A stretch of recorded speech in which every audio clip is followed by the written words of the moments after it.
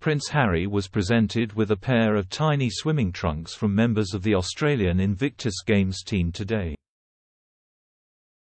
The striking budgie Smugglers featured a number of world flags, and pictures showed him inspecting the gift. His wife Meghan Markle could be seen to his left laughing and watching in bemusement. It's not the first time the Aussie team have presented Harry with such a gift, as the team did the same thing in 2018 when the Games were held in Sydney.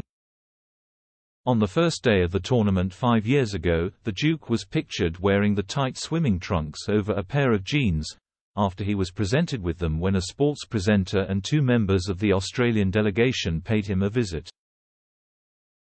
Dylan Alcott, a triple Paralympic gold medalist in wheelchair tennis and wheelchair basketball, said at the time, "We gave him a gift." One of the athletes, Matt, model, gave him a pair of budgie Smugglers. And he put him on, over his jeans. "It looks awesome." He said, "Shall I put him on?" We said, 100%. So he put him on. Good on him. The Invictus Games Foundation shared a picture of today's amusing antics on X, formerly Twitter, captioning the image, "It would be an #Invictus Games if the Aussies didn't gift our patron, the Duke of Sussex, a lovely piece of swimwear." Royal fans joined in the fun in the comments, with one account writing, "Ha ha ha.